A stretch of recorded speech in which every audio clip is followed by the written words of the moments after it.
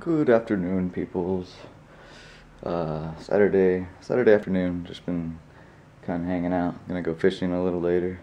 But poor Peanut Potamus. Poor Peanut Potamus. He, you guys could probably see that and that. My dad tried to cut one of his nails. And now it looks like a murder scene on the carpet. That is not good, Peanut Potamus. Should probably put you outside or something. I don't know. Buddy boy. What's up? So I'm at Walmart. I realized that I'm going night fishing. I need a light, cause you know if I catch like a 3-foot catfish or something, I don't want to miss that on camera. So I'm gonna get this thing. It's like a headlamp. It straps around your head. So yeah, in case I catch any big ass fish, you guys will see it. Hopefully we do. I'm going with my friend Kenny, and he's like a really good fisherman. He has like 20 fishing poles, and like he's really into it. So I'm pretty sure we're gonna catch some fish. It's gonna be fun.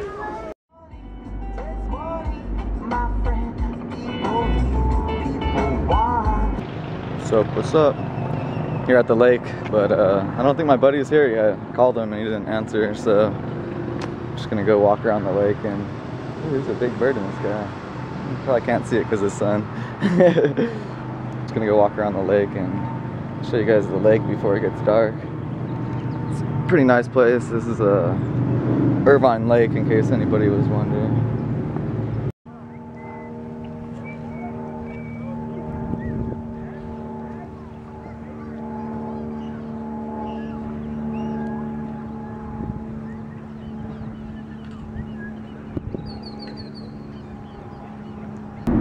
Hey, I freaking fail.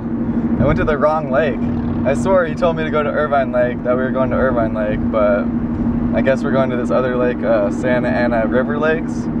So I guess this will be a little tour of the fishing lakes in Orange County today or something. But yeah, I'm just gonna head down there. It's another like 20 minutes or so from here, back towards my house though, so it's alright, it's alright.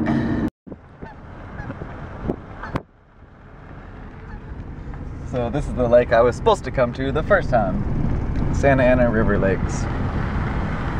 It's pretty big, but it's more man-made looking than the other one. The other one's probably man-made also, but this one's a little less natural. The nice part about it is like, you just park your car right next to the water, so you have all your stuff there ready. Birds, birds move, birds, birds move, move, move, move, move, move. Oh my God, really? You're that dumb? Go left. Go left. Got the pole all set up. Got some mackerel on the bait, on the hook. Some blood sauce. Hopefully we catch a fish. Big ass one. Got enough poles in the water. Should catch something. Alright, so here's attempt number 2. My bait came off the hook the first time. We're using mackerel special sauce. It's quite stinky. Let me check the flavor for you. I don't want to touch this thing. It's a teriyaki honey glaze. So if we don't catch anything, you could always have some teriyaki honey glazed mackerels. That's my pole down there. Keep an eye on that boy pole. Kenny boy! It's the fisherman right there, the professional fisherman. Many years of experience under his belt. This is friends over there and their family.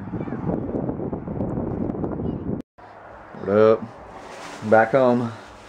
Look what I caught. Taco Bell grilled stuffed burrito. Yeah, out of all of us, there was like 9 poles in the water. I didn't even get 1 bite.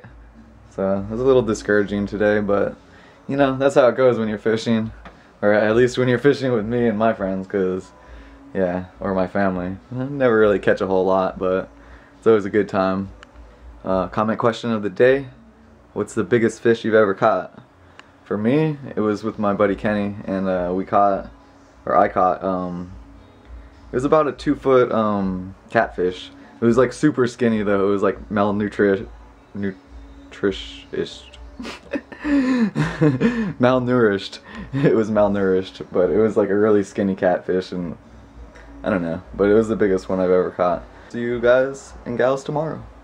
Peace.